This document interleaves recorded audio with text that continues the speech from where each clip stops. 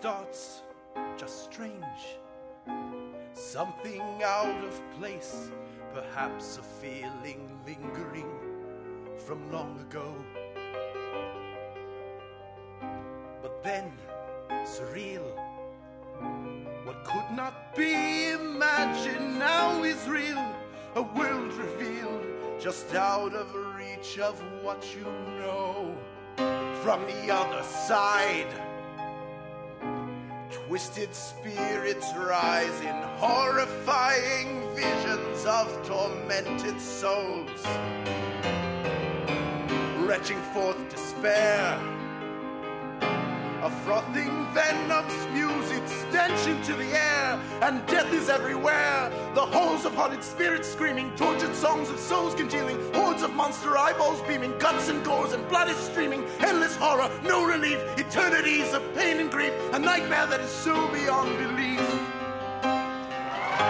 Beyond belief.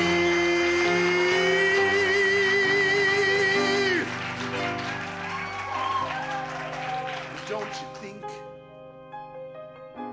that after all of that, you just might want to have yourself a drink or two? Just like Frank and Sadie Doyle, who dare to face the darker forces on the brink with their wits and love and drinks through the nether world that lurks beyond belief. Beyond belief.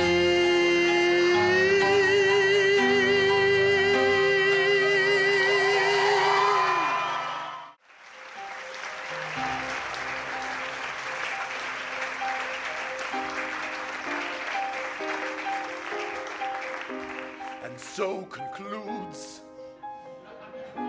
another tale of Frank and Sadie Doyle. That's the drinking Doyles to me and you. For in the booze, you can find the bravery you need to face the terrifying forces of the netherworld. Hold up a bit.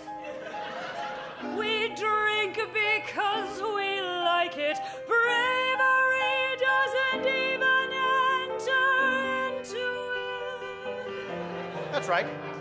For bravery, it means that you conquer fear, but we have no fear to conquer, my dear wife and me.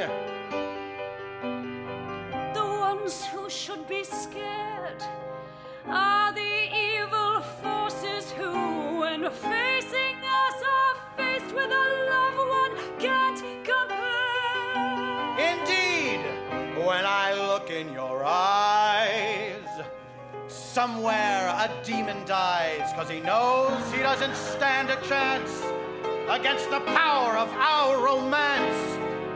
Our love is quite invincible, and yet we stand on principle to toast ourselves with a joyous clink. And another demon dies when we do that, I think. Because they know our love of